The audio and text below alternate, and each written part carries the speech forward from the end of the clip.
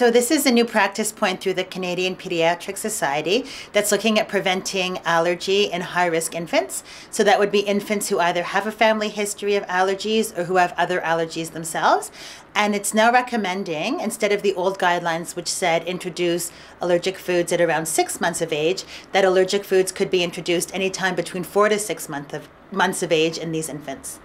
So there's several common allergic foods. The big ones are milk and egg, nuts, fish, and grains. But the foods that we really have the best evidence that eating early prevents allergy are peanut and egg, and to some degree milk and wheat as well. So there was actually a really exciting study that looked at this. It was a landmark study in our specialty, and this study looked at feeding babies peanut between 4 to 11 months of age, or avoiding peanut until they were 5 years of age, and it actually found that eating peanut early prevented peanut allergy up to 80% of the time. So, the older guidelines used to say avoid foods until kids were much older. And that was because at the time we thought that you became allergic through your stomach, through your gut. And we thought that if you avoid foods, as you get bigger, your gut has time to mature. And when you eat the foods, there's less of a chance of reacting. But we're now learning that you actually become allergic through your skin.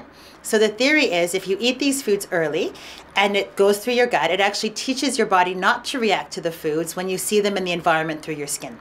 Several years ago, there were guidelines, including the American Academy of Pediatrics guideline, that actually said stay away from these foods. So stay away from eggs and nuts until the baby is a lot older.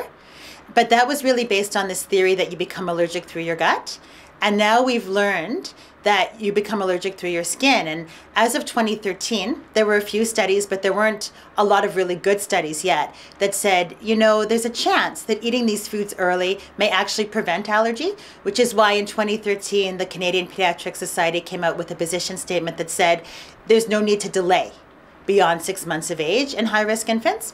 We now have even more studies that are even better study designed. They're called randomized controlled trials that show that eating early is preventative, which is why we're now saying you could consider actively introducing between 4 to 6 months of age.